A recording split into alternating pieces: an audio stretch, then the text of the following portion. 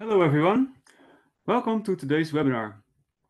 My name is Barry de Graaf and I am Channel Evangelist at Synacor.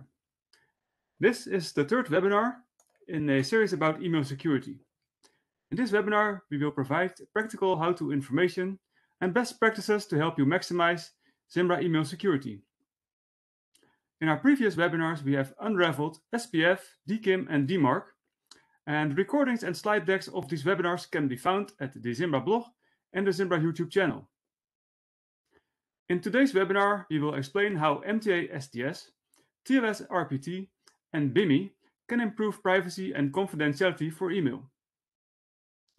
During this webinar, you can ask questions via the Q&A panel, and I will try and answer them on the fly. Some questions we may also discuss live during the webinar. Today's webinar is recorded and will be published on our blog and YouTube channel, where you can find it for reference. This webinar is a collaboration between Zimbra and Randy Leiker from Skyway Networks. Randy is an expert in email security, and he will provide you with all the best practices and insights you need to get started on maximizing your security. So without further ado, I would like to give it to Randy. Well, thank you everyone for joining us today. Thank you everyone for joining us today on the third episode in the Zimbra webinar series. And this one is all about MTA STS and TLS RPT and BIMI, as Barry mentioned. So for those who are joining us on this webinar series for the first time, as a brief introduction, I am the president and CEO of Skyway Networks. Skyway Networks is an email service provider specializing in Zimbra hosting and consulting. We also provide a variety of cloud hosting services, including software development. And I've been working in the IT industry for 26 years, and at that time, 23 of those with Skyway Networks. And I've personally been working with Zimbra dating back to Zimbra version 5.0.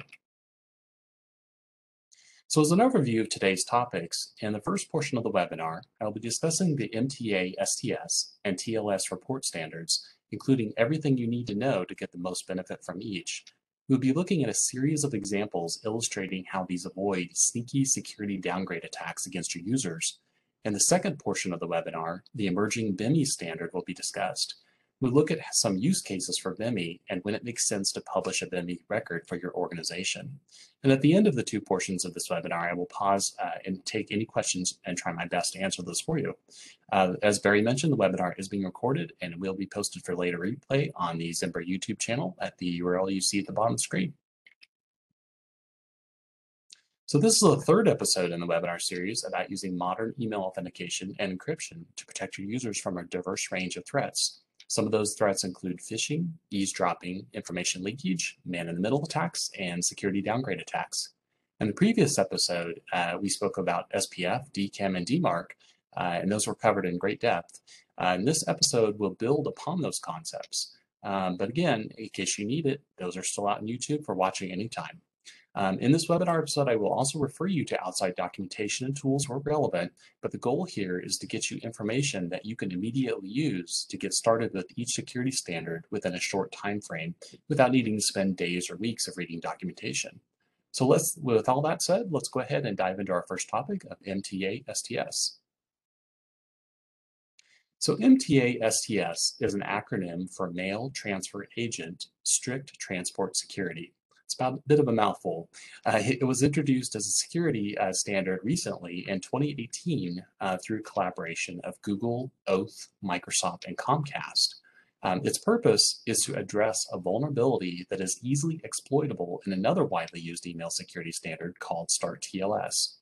Now, START TLS is used quite widely for encrypting email as it travels across the internet. And MTA STS also declares to email senders if an email delivery should proceed or not, should a recipient server fail to offer encryption. If you joined us for the earlier webinars in the series, you may recall that DMARC offers a similar capability by declaring what email senders should do when SPF and DKIM checks both fail. MTA STS fulfills a similar need, but this time related to email encryption instead. And MTA STS can be quite effective at preventing man-in-the-middle attacks, which is one of the leading reasons that email eavesdropping occurs. So shortly, we will learn the circumstances under which these attacks occur and how surprisingly common they are on the internet. In fact, I guarantee that everyone on this webinar has already been a victim of one of these types of attacks, most often without realizing it. So to best appreciate what MTA STS offers, some context is needed by discussing what's called opportunistic encryption of email, including what it is and how it works. So according to public statistics published by Google, about 90% of mail servers on the internet today are using opportunistic encryption. This means that when a sender and a recipient's mail servers initially connect, they are doing so over a plain text connection without any encryption whatsoever. Next, the servers negotiate the features they support, including whether or not encryption is available. If both servers support encryption, then the connection is upgraded to be secure. Otherwise, the email delivery continues over plain text, making it trivial for anyone to eavesdrop on the email. And this is the origin of the name opportunistic encryption, as it literally means email will be encrypted when possible, but there is otherwise no requirement that this will occur. So when opportunistic encryption for email was first introduced back in 2002, it promised to make email encryption universal across the internet and simultaneously effortless for end users, as no client-side changes were needed. Instead, it was only the email administrators that needed to configure their mail servers for a security standard called Start TLS.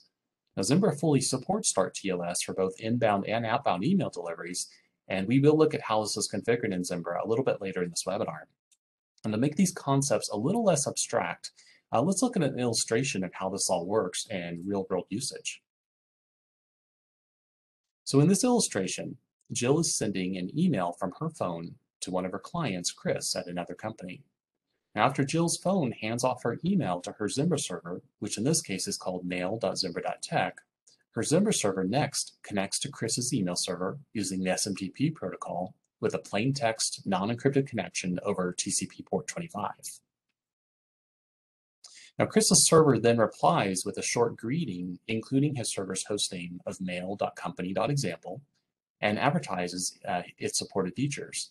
Among the features listed is one called 250-Start TLS.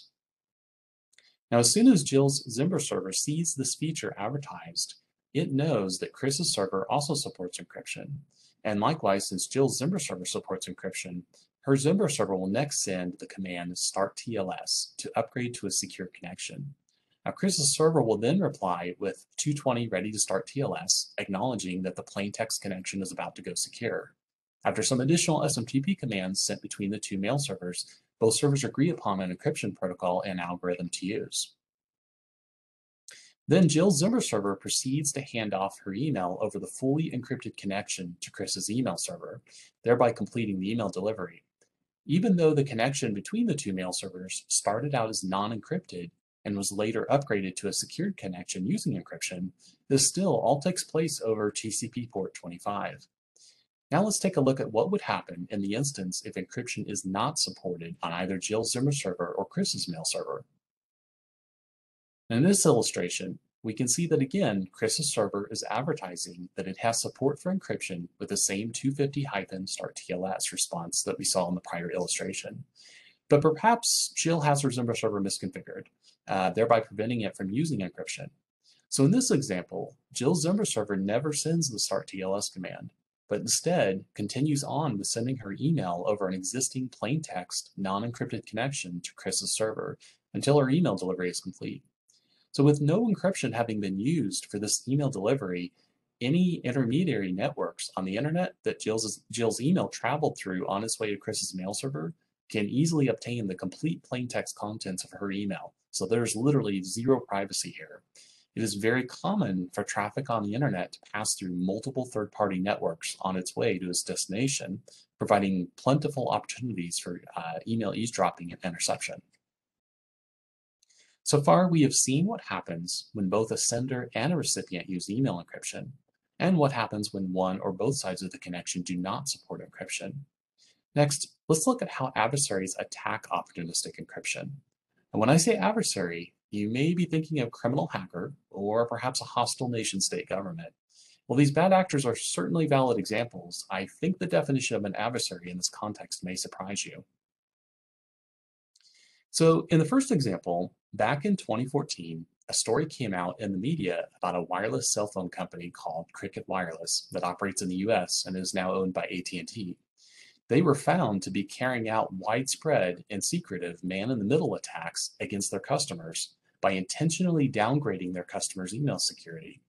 Now, Cricket Wireless was able to achieve this by setting up their network to intercept any SMTP traffic sent by their customers' phones, so that if an email server advertised support for the Start TLS feature, this advertisement would be automatically blocked by Cricket Wireless's network before it could reach the customer's phone.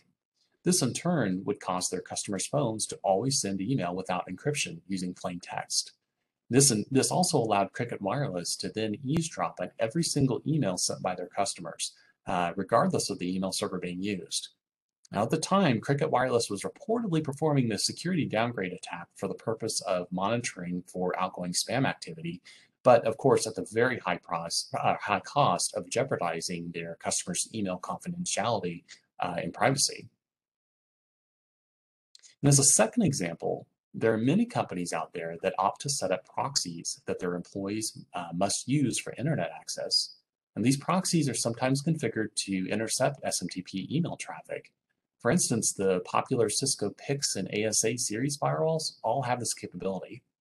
Once an SMTP connection is intercepted, if the proxy sees an email server advertising that encryption is available, and after the email sender also sends the Start TLS command to bring up a secure connection, the company's proxy can intervene at that point and send a forged response back to the employee's device indicating that a secure connection failed, thereby causing the employee's device to go ahead and proceed sending the email over plain text. Now, companies will often justify this type of policy with the reasoning of needing to monitor all employee communications. Now, a recurring theme that you're going to pick up on in this webinar series, especially if you've joined us for the previous two, relates to vulnerabilities in the SMTP protocol and the efforts to fix those same vulnerabilities by introducing follow-up security standards. In an ideal scenario, you could replace SMTP with a modern, secure alternative, but with SMTP having been integrated into literally billions of devices worldwide, particularly those with firmware that cannot be upgraded, replacing SMTP would require complete replacements of all those devices. And this, of course, is simply not a practical option. So the authors of the Start TLS standard understood this reality. And even after introducing Start TLS in 2002 to begin securing email deliveries with SMTP, Start TLS got off to a pretty slow start, as it was only deployed on about 30% of mail servers during its first 11 years after it first became a standard. It was not until the public relations effort by the Electronic Frontier Foundation, which is the same organization behind services like Let's Encrypt, combined with the Edward Snowden mass surveillance revelations in 2013, that Start TLS's usage more than doubled, eventually reaching the 90% usage level of email servers today. So Start TLS is now widely used in many other protocols too besides SMTP. For example, you will find it used inside of IMAP, POP, FTP, and LDAP, to name a few. Zimbra also supports Start TLS within IMAP and POP in addition to SMTP. So as discussed on the previous slide, we saw that an adversary can easily defeat Start TLS as long as they have the capability to be a relay in between an email sender and a recipient, as provided by many firewalls and proxies, which is essentially the definition of a man-in-the-middle attack. An adversary can either block the advertisement of the Start TLS feature from a recipient's mail server, or otherwise forge the responses between a sender and recipient's mail servers, effectively leading to what is called a strip TLS attack. This works because all of this takes place over a plain text, non-encrypted connection using SMTP, so it's quite trivial for these devices to tinker and alter the communication stream. It could be argued that this was an oversight on the part of the authors of the Start TLS standard, but it was actually, in fact, intentionally built into the standard as a means to incrementally introduce email encryption on the internet over time. And this works by allowing older email servers to fall back to non-encrypted email deliveries, especially when they cannot support encryption at all. Otherwise, if this had been made a requirement that Start TLS cannot fall back to plain text, then you would end up with basically two groups on the internet, those running email servers with Start TLS and those without, basically completely unable to communicate with each other. So again, that fallback to plain text does actually serve a practical purpose, but unfortunately comes with a very significant downside. So to mitigate these attacks on Start TLS, two new security standards were introduced. The first was DANE, and this is an acronym for DNS-based authentication of named entities. And later, a second standard called MTA STS was introduced, which is the subject of this webinar, of course. Both DANE and MTA STS take different approaches to solving the attacks on Start TLS. And DANE will be covered in depth in a later webinar, and ultimately you will want to deploy both DANE and MTA STS for your mail server, as each offers different advantages and they are designed to coexist with each other too. So now let's use another example and show how you can set up MTA STS to begin protecting your email server against security downgrade attacks. This is Katie, and she has an email address of katie@zimbra.example. She is the email administrator for her company's two Zimbra servers called mail1.zimbra.example and mail2.zimbra.example. Now, before Katie can set up MTA STS, she needs to ensure her Zimbra servers meet the three minimum requirements for MTA STS. First, she will need to verify that each of her Zimbra servers has a valid SSL certificate issued from a certificate authority, which in other words means that self-signed certificates cannot be used in this instance. For instance, this might be a certificate from Let's Encrypt or another commercial certificate authority. Katie decides to set up one SSL certificate for mail1.zimbra.example and a completely separate certificate for mail2.zimbra.example. Alternatively, she could have gone to a commercial vendor or even Let's Encrypt and obtained a wildcard certificate for asterisk.zimbra.example and installed this on both of her Zimbra servers. But what's really important here is that MTA STS requires that her Zimbra server's hostname exactly matches the SSL certificate name or one of its subject alternative names inside of the certificate. This is especially important for anybody who has a multi-tenant environment where they may be hosting a very large number of domains on their server. So for the next requirement, Katie needs to check if Zimbra is configured to use Start TLS for inbound and outbound email. To do this, she connects to each of her Zimbra servers using an SSH client like PuTTY, and then switches to the Zimbra user with the appropriate command as shown on the slide for either Ubuntu or Red Hat. Next, she runs the zmprov commands shown on screen to check the Zimbra MTA TLS security level and Zimbra MTA SMTP TLS security level. If either of those commands shows a value other than the word may, that is MAY, she will need to set each of those using the zmprov MS command, then restart postfix within Zimbra using the zmta control command. A third requirement of MTA STS is that TLS 1.2 or higher must be used on the email servers. So Zimbra supports both TLS 1.2 and TLS 1.3. But to check this, Katie runs the command zmprov gcf Zimbra MTA SMTPD TLS protocols. She gets a response indicating that it's currently set to a value of greater than equals TLS v 1.2, indicating that her Zimbra server will only use TLS 1.2 or 1.3, which is the latest standard. So this meets the requirement for MTA STS. Now, if it showed a different value, Katie could have used the steps provided in the Zimbra Wiki article shown on screen that my webinar co-host Barry was kind enough to document for us. Now that Katie's Zimbra servers meet all of the requirements for MTA STS, she can now publish her MTA STS policy. To do this, Katie first needs to create a website with the URL of https://mta-sts.zimbra.example. For this website, Katie will need to create an SSL certificate issued from a certificate authority, again, as mentioned earlier on the previous slide. The SSL certificate's name or one of its subject alternative names must be exactly mta-sts.zimbra.example. Now, within this configuration of Katie's web server, such as Apache or Nginx or IIS or similar, she will also need to make sure that her web server can support TLS 1.2 or higher, as again, this is required by MTA STS. As another example of how this works for subdomains, if Katie's email address were instead katie@mail.zimbra.example, then the website Katie would create would instead have a URL of https://mta-sts.mail.zimbra.example. So essentially, as you'll see, the pattern here is that it always must be HTTPS, and it always must use the subdomain of MTA-STS. What follows is essentially your domain or subdomain that you're protecting. So next, Katie is ready to create her MTA STS policy file. And within this new website she has set up, she will need to create a subfolder called .wellknown. Now, for those of you using Let's Encrypt, this will immediately be familiar because that is in fact where a lot of the Let's Encrypt verifications happen. And within this folder, she will need to create a single text file with the file name mta-sts.txt.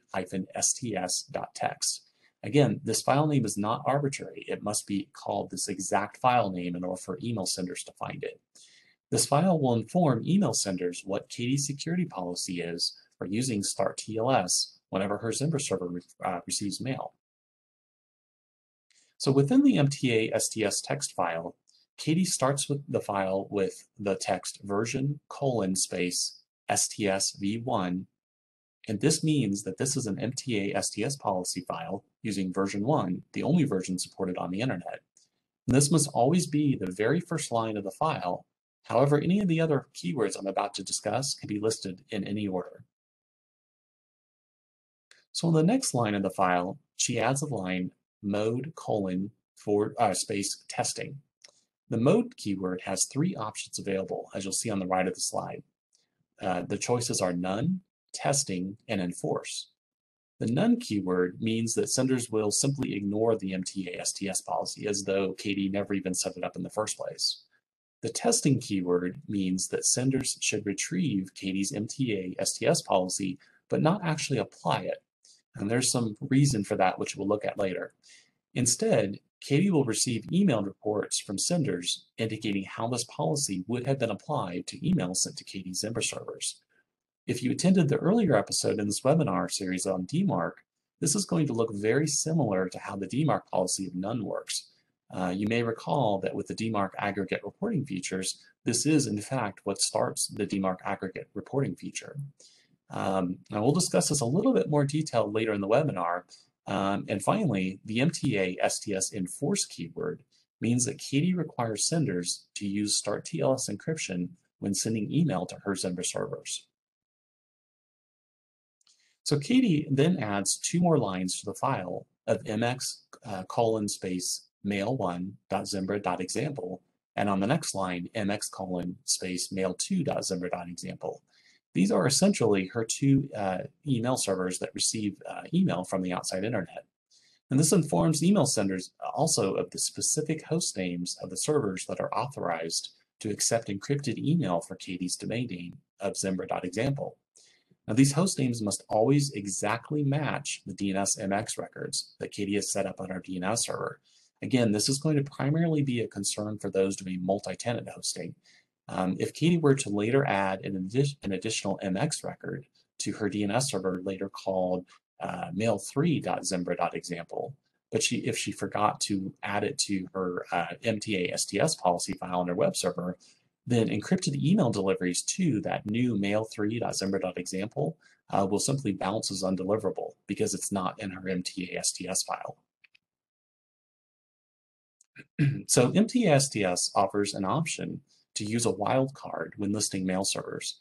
And in this instance, Katie could have combined both lines that we just covered into a single line that says mx:\**.zimbra.example. And this wildcard would cover both her Mail1 and Mail2 servers, but would not include an email server with a name like west.mail1.zimbra.example. So wildcards should be used with caution here, as it also makes it easier for an attacker who, for whatever the reason, gains the ability to create their own subdomain suddenly with a wildcard here, you have authorized that attacker's subdomain as well. So it's better to err on the side of caution when possible here and specifically list individual server names and limit the use of the wildcard as much as you can. So and finally, to finish her MTA STS policy file, Katie adds the keyword maxage : 315.576.00. This is the number of seconds that email senders are allowed to cache a copy of Katie's MTA STS policy file before they are required to check for an update on Katie's web server. The value shown is the maximum value allowed by the MTA STS standard, and it basically translates to 1 year and 6 hours. So normally, this value should be set to a long time frame of at least a few weeks or longer. Katie next runs a test by requesting the file from her web browser on just her desktop computer, and she's using a URL of https://mta-sts.zimbra.example/.wellknown/MTA STS text. And the purpose here is to ensure that this policy file is basically accessible by any anonymous user, including any email sender who wants to send her domain email. And she's also, of course, checking to ensure there are no SSL certificate errors as well. So as a last step, Katie needs to add a new DNS text record to inform email senders that she has published an MTA STS policy, because simply posting the file on her website alone is not enough. So to do this, Katie will need to add a DNS text record with a hostname of _MTA-STS.zimbra.example. She starts this DNS text record with the keyword v = STS v1 semicolon, and this indicates that, again, this is an MTA STS record and that it's using version 1, the only version supported on the internet. And next, Katie adds the ID keyword with an alphanumeric value of her choice. Now, most MTA STS implementations, they tend to treat this ID number as a serial number. It doesn't need to be a number necessarily. It can be a mix of letters and numbers if you wish. But Katie, in this case, opts to use a fairly common format, and she ends up using the format of year, month, day, and revision number. So Katie enters ID = 2022-05-10-01, that being for the year 2022, May 10th, revision 1. Now, if Katie ever needs to update her MTA STS policy file on her web server, she should first make the desired change into that file before doing anything else. Then, on her DNS server, she would simply change that ID value to something else. Because again, remember, it doesn't need to be a number. It could be any alphanumeric string, so as long as it changes to something different, that's all that matters. So, email senders will frequently check this ID value in her DNS record. And if they see it change, this will prompt them to immediately request Katie's new policy file from her web server, even if the max age value in her policy file has not been reached yet. So now let's circle back to the earlier discussed attacks against Start TLS. But this time, let's see what happens when MTA STS has been set up on Katie's Zimbra servers. So Chris sends Katie an email from time to time about a project their two companies are working on. Now Chris needs to send Katie an email update with some sensitive information from his computer in his office. But what Chris is unaware of is that a criminal hacker has recently compromised an out-of-date software on his company's network firewall and is basically silently intercepting all traffic passing through it. The hacker's malware is additionally blocking all Start TLS commands for any emails sent from Chris's company. This enables the hacker to easily obtain the plain text content of all messages Chris's company sends. So after Chris sends the email from his computer to Katie at Zimbra.example, his message is handed off to the email server in his office called mail.company.example. Now, Chris's email server also supports MTA STS. So before attempting to deliver Chris's email, it first checks to see if Katie's company has published the MTA STS policy. His server finds out that yes, it does indeed have a cached copy of Katie's MTA STS policy, as shown in the lower right portion of the slide. Since Chris has previously emailed Katie within the last few weeks, this is a fairly fresh copy. So next, Chris's email server requests Katie's DNS record for _MTA-STS mail2.zimbra.example, and the purpose is to check the ID value to see if it's changed. It receives a response back of ID equals 2022-0510-01, which is the same ID we saw from the previous slide. So Chris's server knows that there has been no changes whatsoever to Katie's STS policy since it was last checked.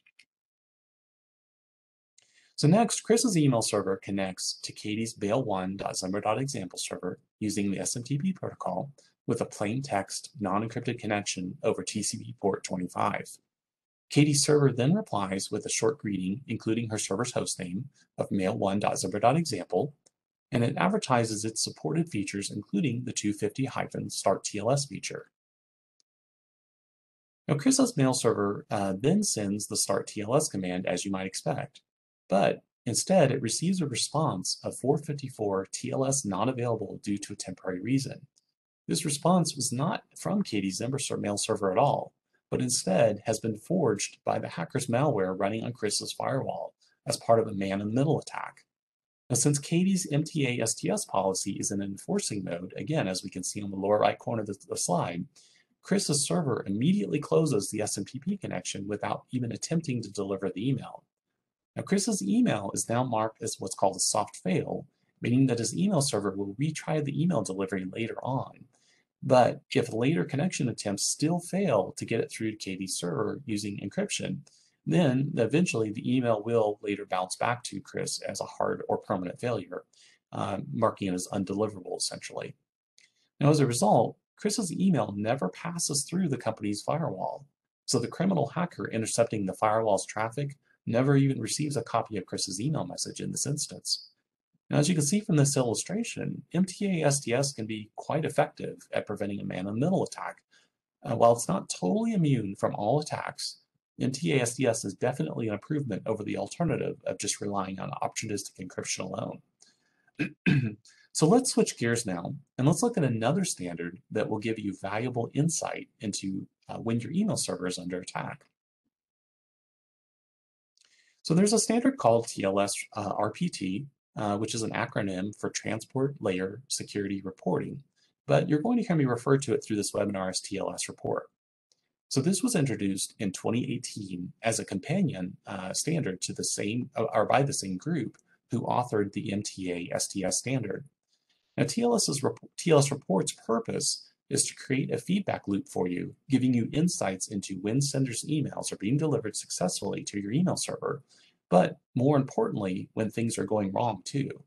So examples might include when a man-in-the-middle attack is in progress, when there is a misconfiguration of your server's SSL certificates, or you have expired certificates on your email server, or even a broken MTA STS policy file, or in other instances, your mail servers are not answering email senders.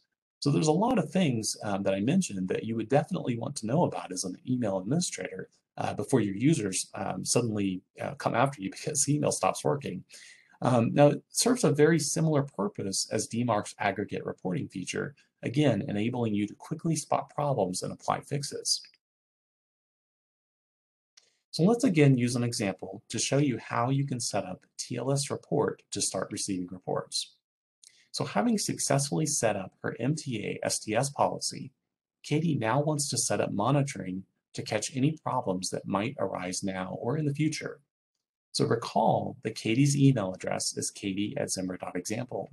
So to start receiving reports for her email domain of zimbra.example, Katie will create a new DNS text record with a hostname of _smtp._tls.zimbra.example. For the content of this record, she will use the v equals TLS RPT v1 semicolon keyword, and this indicates that this is a TLS report record using version 1, the only version supported on the internet. And next, she adds the RUA equals mail2 colon TLS RPT at zimbra.example keyword.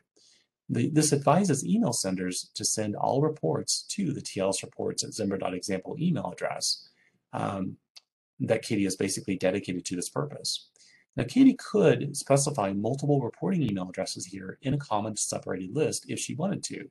But in reality, most email reporters will only honor about the first 1 or 2 email addresses listed and generally ignore all the other addresses. If this sounds familiar, it's because it is. It's the same thing that happens with DMARC aggregate reporting too. So notice that there is no semicolon at the end of the RUA keyword and its value. This is not an omission on the slide, but is in fact and purpose and is required by the TLS report standard. So additionally, Katie could have provided an email address here for the RUA keyword that does not use her Zimbra.example domain. So for instance, if she wanted reports to go to reports at somewhere.company, this would be perfectly acceptable for TLS report. Now this is unlike DMARC, where you have to specifically create another DNS text record on that other domain, in this case somewhere.company, to allow those reports to come through. With TLS report, that's not necessary. You need only put it here in this one place, and those reports will simply be sent to that other location. So senders will generally send you these reports about every 24 hours, and they will be sent as text files that are gzipped email attachments. Now for Windows users, the free 7-zip app is pretty useful for decompressing these gzip files, and the text files are going to be formatted in JSON. So you will need a tool to parse JSON into a readable format. But the good news is if you do an online search for keywords of JSON parser, you're going to find any number of options to do this. Now the reports are supposed to be DKIM signed by each reporter for email authentication purposes. Essentially, if you wanted to, giving you the ability to ensure that that report really came from Google or that report really came from Microsoft and so on. And basically, the reporter, if they have no other option of getting an email through to you, even if it violates your MTA STS policy, they will send you that report as over plain text without encryption if absolutely necessary.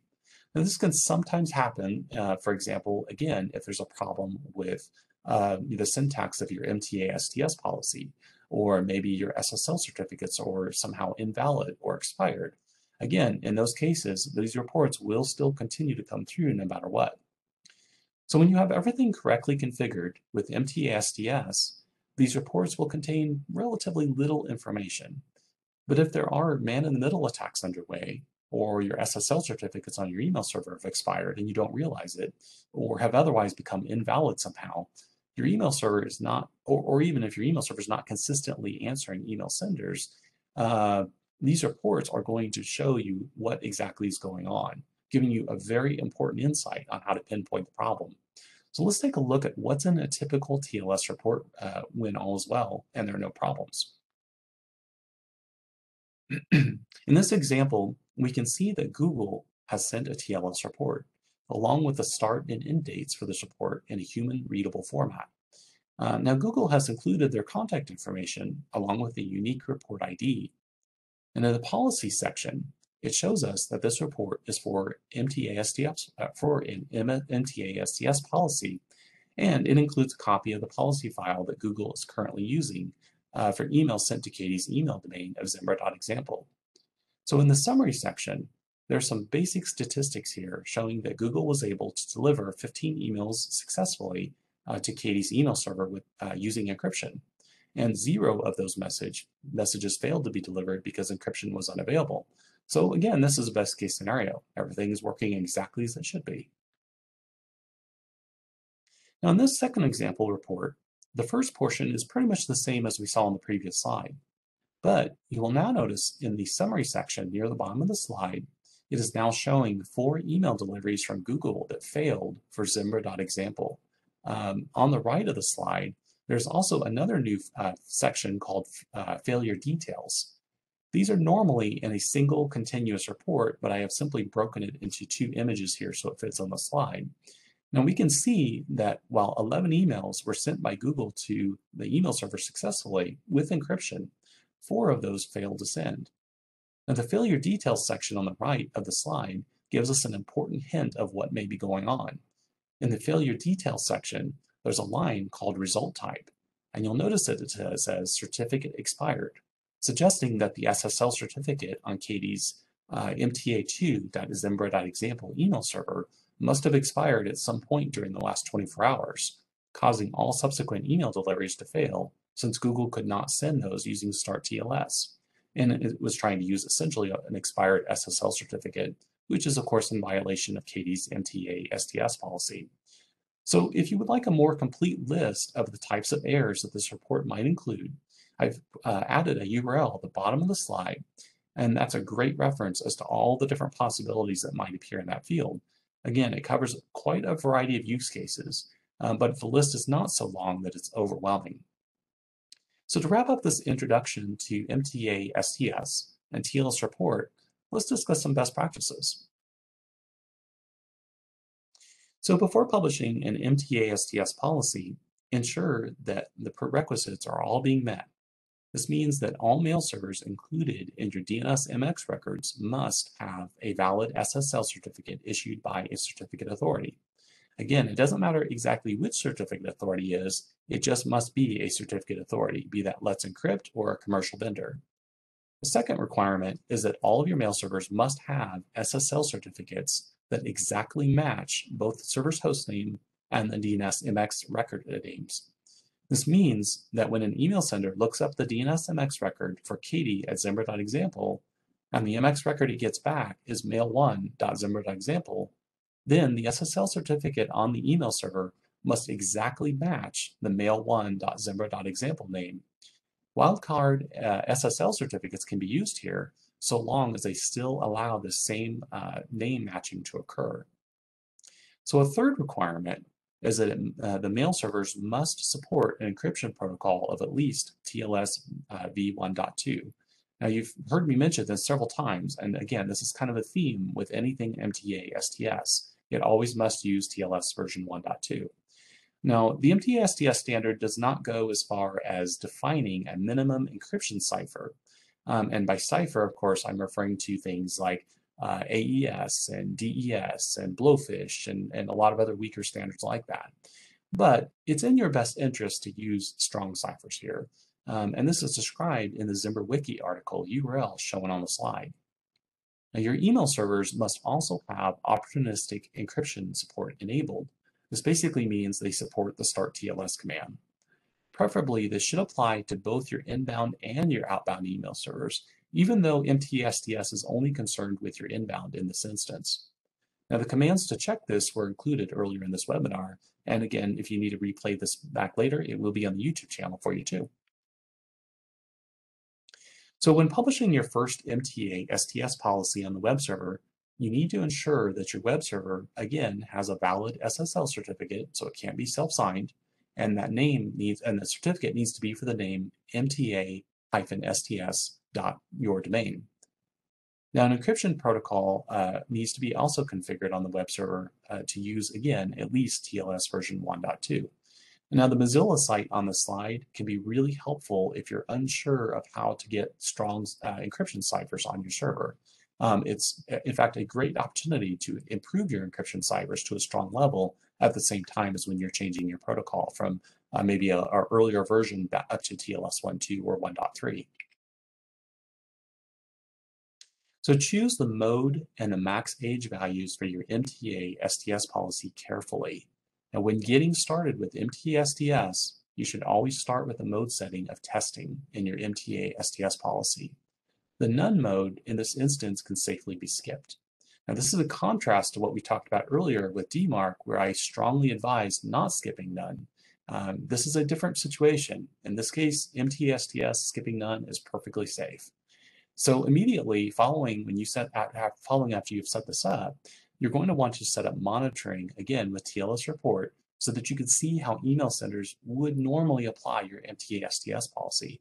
Because again, remember with the testing mode, they're not actually applying it, they're simply evaluating it, telling you how they would apply it, but not actually taking action with it. So if your email server is basically still accepting plain text emails, that's still going to be allowed, even if your MTA STS policy would otherwise say something different. So I would recommend to you that if you're getting started with this, try to start with no less than at least 1 week of monitoring data with TLS report before considering progressing from the testing to the enforce mode. Now, larger email sending domains may need a minimum of quite a few more weeks of monitoring data because, again, those environments tend to be more complex. The purpose here, again, is to give you the opportunity to watch your TLS reports coming in and looking for anything that looks wrong. And a lot of those things I mentioned earlier, invalid certificates, invalid syntax in your MTA STS file, policy file, things of that nature. So the max age keyword in your MTA STS policy should be at a minimum at least a few weeks, if not several months. Now, when email admins hear this, they tend to panic a little bit.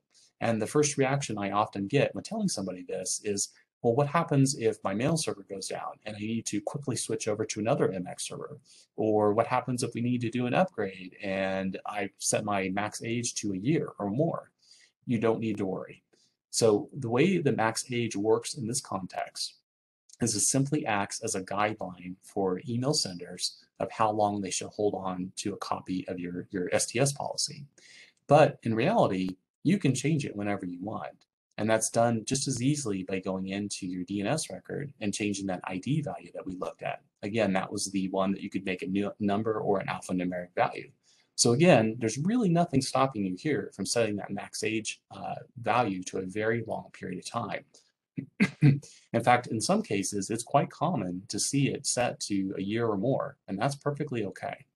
Another reason to do this is that by setting it to a really long value like that, if for whatever reason an email sender is prevented from checking your MTA STS DNS record, it still ensures that your policy is still in effect. Because as long as that particular email sender has sent you at least one email at some point in that past, they will have a cached copy of your policy.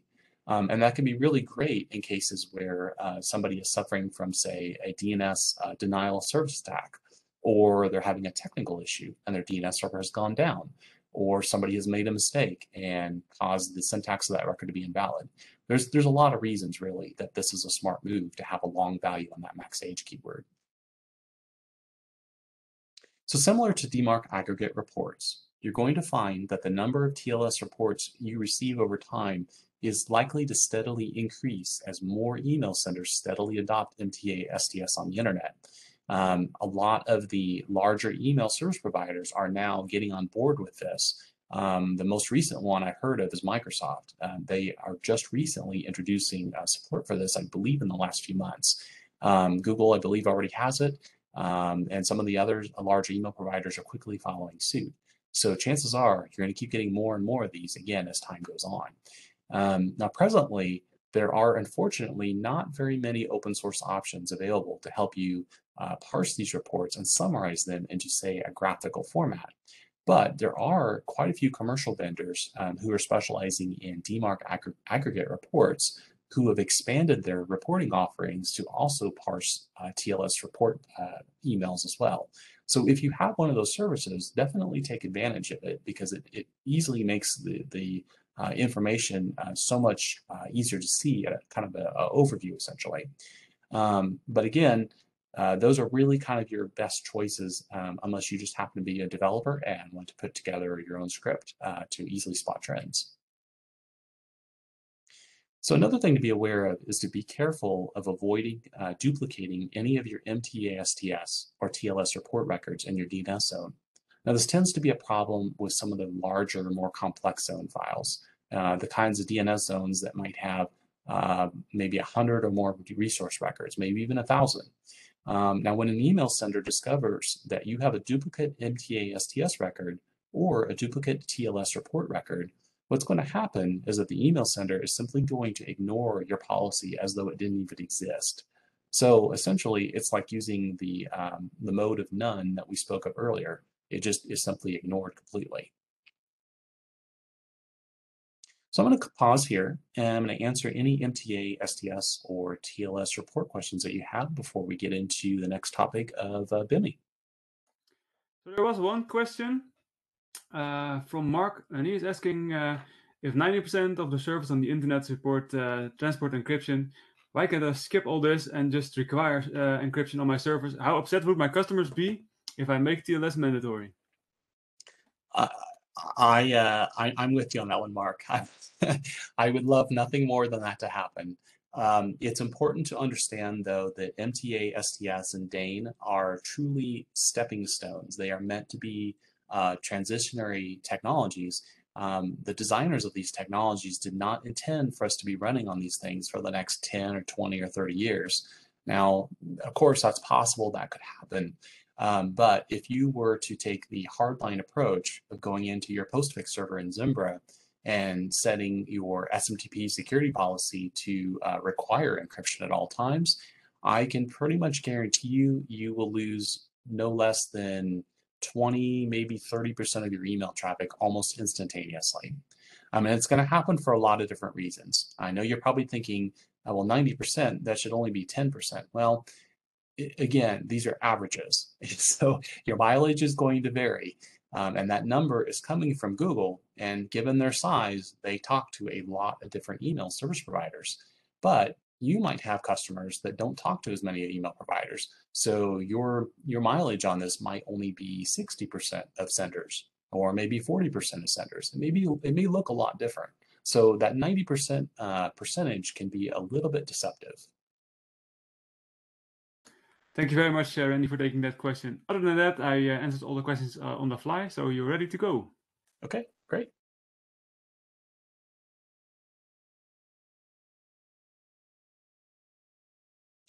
So BIMI is what we're going to get into next. And BIMI is an acronym for Brand Indicators for Message Identification. Now, it is one of the newest email standards that will be covered in this webinar series, literally having just emerged as an evolving standard last year in 2021. BIMI is not considered an email security standard on its own, but rather has significant dependencies on email authentication standards like SPF and DKIM and DMARC, so it tends to make sense to bring it up in this context. Now, in fact, BIMI closely mimics many of the concepts found in both DKIM and DMARC. So if you were already familiar with those two standards, BIMI is going to very quickly feel familiar in how it operates, because again, it uses a lot of the same syntax. Now, BIMI's purpose is to create a standardized means for an organization to have their logos appear as a kind of avatar next to email messages a recipient receives in their inbox from an organization. On the right of the slide, you can see an example of what different BIMI avatars or logos would look like in a typical situation. Now, prior to BIMI, a lot of the large email providers have had this avatar capability for a very long time, but the process of getting your logo listed with these email providers was piecemeal at best. What often ended up happening was each provider had a different, inconsistent, and seemingly arcane process or set of rules that each organization had to go through just to get their logo listed. So maybe you've accomplished that goal with Gmail. Now you go over to Microsoft, and it's a completely different set of rules and a completely different set of processes. And of course, this doesn't scale. It becomes impossible for an organization to go from email provider to provider trying to basically satisfy each provider's different rules. So BIMI is essentially a way to standardize this. It stops the chaos, essentially. Now, BIMI is also introducing a standardized means for an organization to attest that they are a legitimate trademark owner and that they have the necessary rights to use a given logo.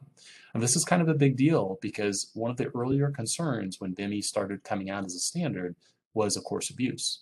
What is stopping somebody from putting something, say, inappropriate as a logo next to somebody's email, or abusing it for harassment or spam? There's all sorts of different things that people could do with this.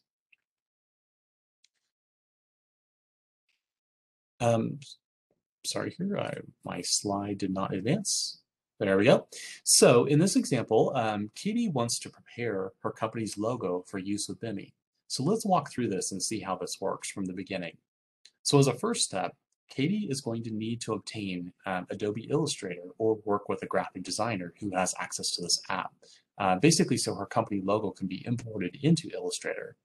Now, Illustrator happens to be an app that allows saving to a file format called SVG Tiny version 1.2. Now, this file format just ends up being the closest to the SVG portable secure format that the BIMI standard actually requires all organizations to use for their brand logos.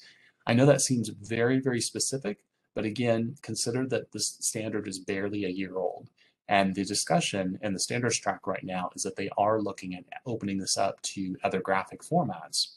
But essentially the need to use SVG in this case is that what is happening is when these logos display next to a given email in a recipient's mailbox, it is not actually going out to your web server and pulling that graphic in every single time somebody opens their inbox. What the email provider is actually doing is after you pass their authentication process, again, using BIMI, they will grab that logo from your web server and they will actually embed it within the email. So it literally becomes almost an attachment of sorts, inline attachment, if you will, to that email. That's what the SVG format especially is useful for, because SVG is essentially text. It's a vector graphics format. One of the other concerns here is that a company's logo may need to be cropped because BIMI requires a logo to be perfectly square. Now, this is because some of the email providers are going to display the organization's logo as an avatar within a square. Others are going to use rounded edges and perhaps a circle. And you can see some examples there on screen what happens. So if you end up needing to crop your logo to do this, it's obviously important that your logo is generally as centered as possible, because there's no real way to control or predict what an email service provider is going to do when they display this in their customers' inboxes.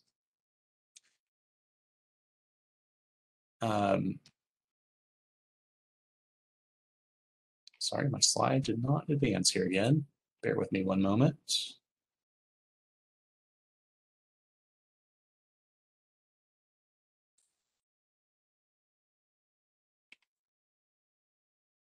We are seeing step 4 now.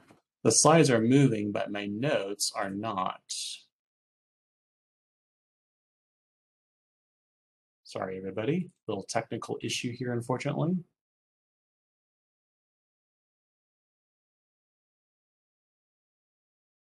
Okay. I'm going to wing this. So sorry, everybody. So when we're dealing with step 3, one of the really helpful pages in getting your hands around what type of graphic format is needed is by using that URL there. Now, bimigroup.org, they are the official standards body behind the BIMI effort. So if there's ever going to be a source of good information, that's it. Of course, the only other authoritative source of information is the RFC on the BIMI standard, should you wish to read it. But again, this website is pretty good. And that page, that Creating BIMI SVG logo files, has a great deal of helpful hints on there to help you ensure that your logo for your company is optimized as much as possible. I believe they also have recently introduced a couple of tools on there to automate some of the steps of doing this.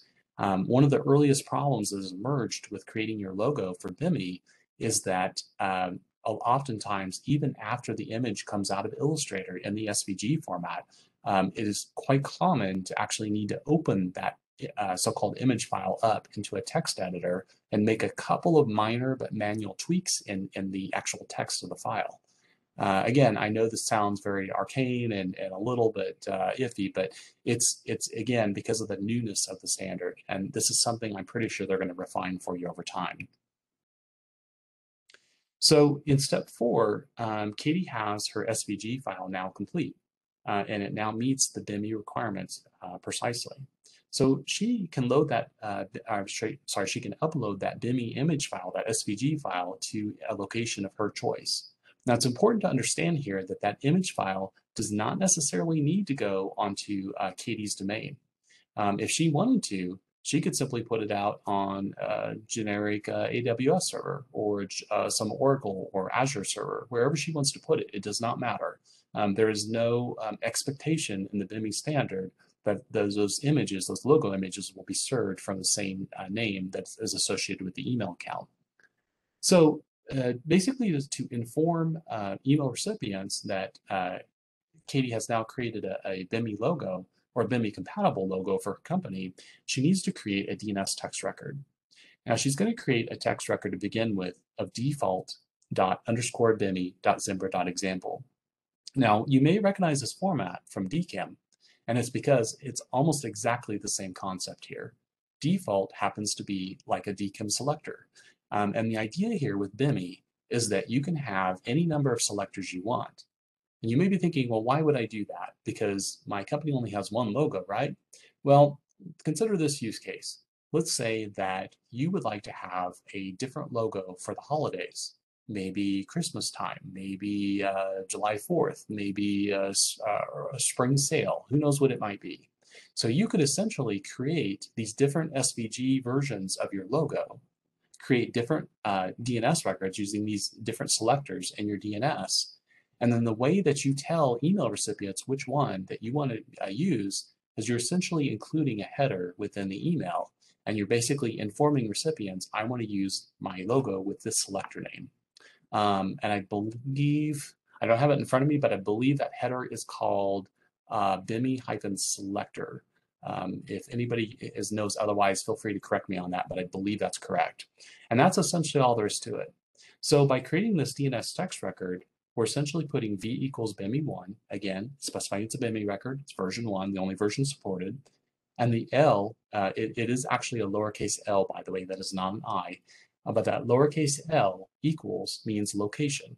And it's basically the URI path to where Katie's logo image can be found. Again, using that SVG format specified by the BIMI format. Now, there is another option here, and I don't know. Yes, I do have it on the other slide. Again, you'll have to forgive me without my notes. I'm winging it here a little bit. So there is another option that BIMI supports. Now, you may remember in the earlier slide, I said that BIMI introduces the ability for trademark owners to provide additional validation that they actually own the logo that they want to use. This is pretty important to, again, a lot of the email recipients because, again, they're interested in preventing abuse no matter what.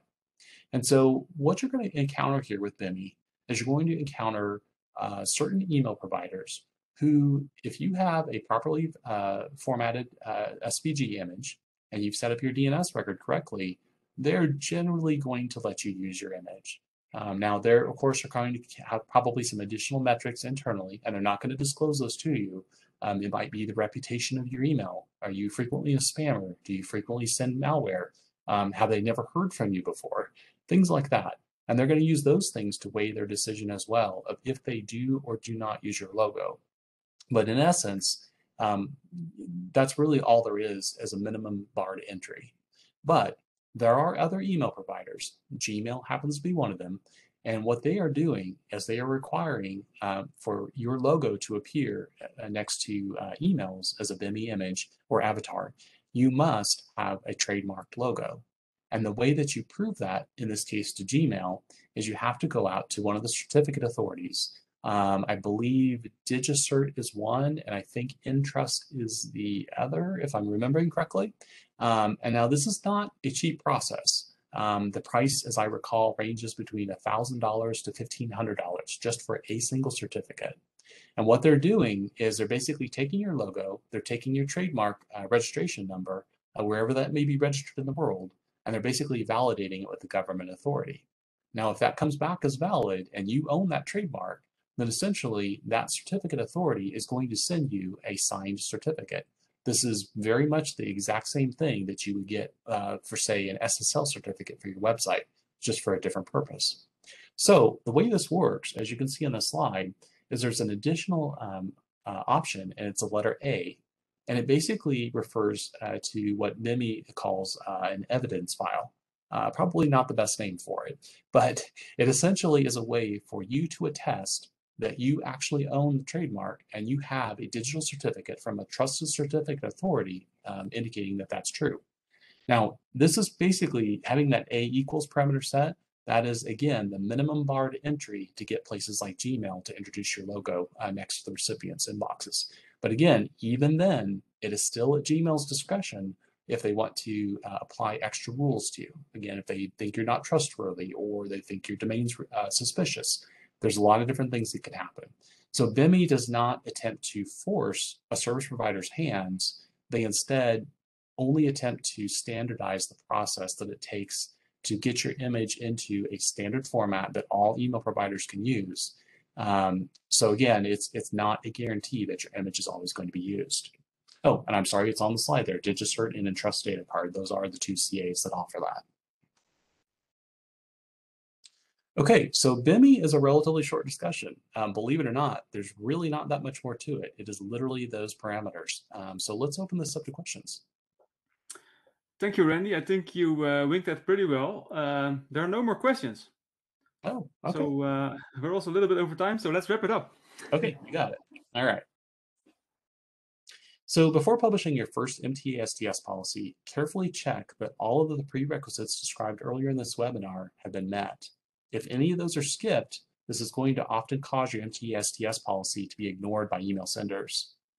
The second consideration is use a large max age value in your MTA STS policy to limit your exposure to short-term DNS outages that could cause email senders to ignore your published policy. You can always override this at any time by changing the ID value in the MTA STS DNS text record as mentioned earlier. And also, before attempting to set up BIMI, take the time to make sure that you have your DMARC set up correct. I actually forgot to mention that a moment ago, but another barrier to entry with BIMI is that you must have DMARC configured and you must have a policy of quarantine or reject. If you are using the ability in DMARC to apply it to only a percentage of your messages, that won't work. BIMI actually requires, again, quarantine being applied to 100% of your messages, and the same with reject. If you've not done that, then you can't use BIMI. All right, well, thank you so much for attending today's webinars. Appreciate your patience, and I hope you found it educational and appreciate your time for attending. If you do have any questions as follow-up for me, my contact information is there, and I'd love to hear from you. Thank you, Randy. Thank you all very much for joining, and see you all on the next webinar. Bye. Thank you, everybody.